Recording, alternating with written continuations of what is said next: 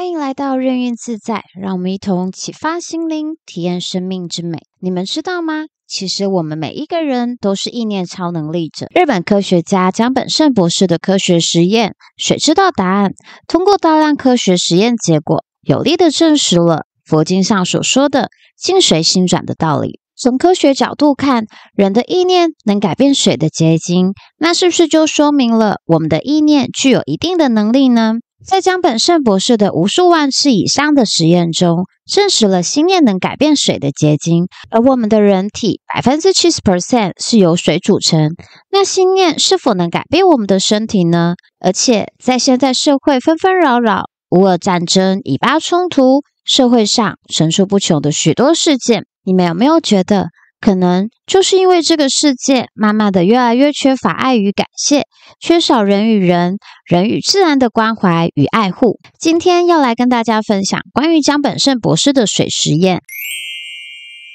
在西元2005年5月26日，日本江本胜博士受到联合国邀请，受邀在纽约举行了一场以爱和感恩为主题的专题报告。这次的报告内容是他做了数百万次水试验研究总结，通过大量的试验，江本胜博士总结，我们起心动念说的话，或者是写的字，会对水的结晶造成了物理上真实可见的改变。而这惊人的结论报告跟无法辩论的结果，使当时参加会议的所有人都惊讶不已，并全体起立给予鼓掌。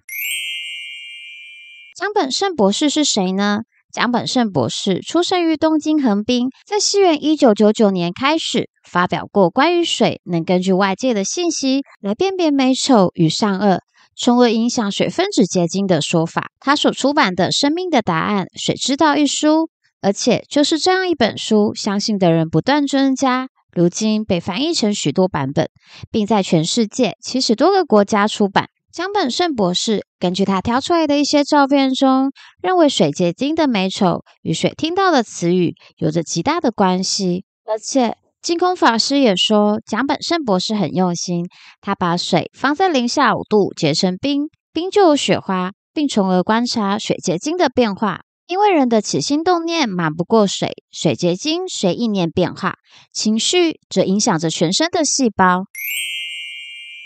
那我们就来看看江本胜博士所实验的关于水结晶所得出的结论。江本胜博士的实验是让水读文字，把水装进瓶子里，并在纸上写了一些字，并把写字的那一面贴在瓶壁上。为了区别，首先我们先看一下，如果是恶的意念的字词，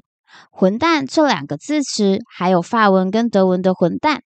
你们会看到混蛋两个字的水结晶破碎而零散，几乎没办法结晶。那我们再看一下另外一张照片，恨死了跟杀了你的字词，水结晶看起来就像坑坑巴巴的一样，结晶体看起来就像两个人在互相斗争。那另外一张照片，癌症相关的字词，你们会发现它就像是具有杀伤力的菱角形状一样。还有如果是充满负能量的字词，像是压力太大、你不行、放弃、堕落，从照片上可以看出，它完全成不了形的结晶，就像半途而废的成语一样的感觉。再来是正能量相关的字词，爱和感谢，字词的水结晶就非常的清晰，呈现出非常美丽的六角形。好美跟要变漂亮的鼓励赞美的字词，也是结出了漂亮的结晶。再来是最特别的，我刚看到的时候也非常的惊讶。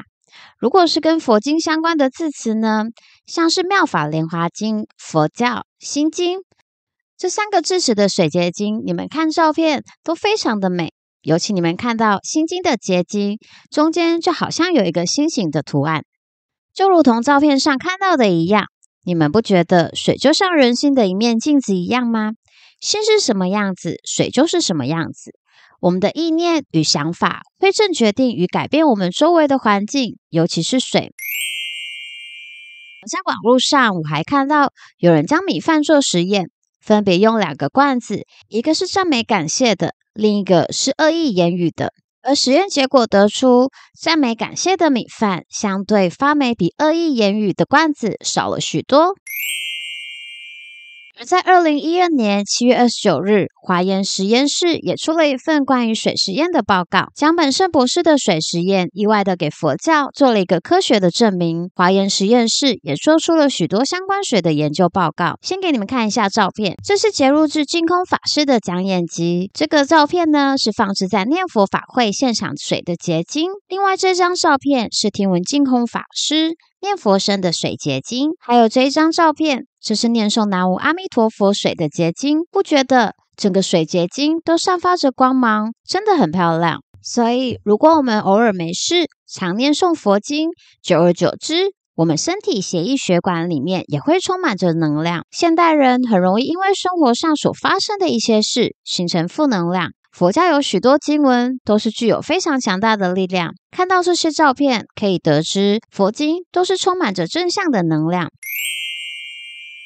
我们的善念与恶念能造成与改变水的结晶，那是不是对于我们自身也能造成一定的改变呢？我们人体有 70% 是由水组成的，就像前面看到的漂亮的结晶一样。如果我们一直都保持着好的心念、正能量，那我们身体常年下来肯定会健康长寿，少生病。反之，如果我们有着邪恶念头或者心念不好，充满负能量，我们身体血液、细胞、分子等等的都一直呈现着扭曲的形状，对于我们身体连同血液也会造成一定的影响。你们想，我们身体里面的水结晶如果一直是这样，就像我们保持饮食健康，但身体内部却不好好保养维护，也是很容易生病的。所以我们每天都要开心，保持正能量，对自己或对别人说好话，或者可以常开口念佛。我之前影片有介绍到观世音菩萨的心咒 Om Mani Padme Hum， 如果有兴趣的朋友可以去看我之前的影片哦，连结我会放在上面跟片尾。希望我们每一个人身体里面的水结晶都能跟照片上一样漂亮。只要我们常保持正向能量，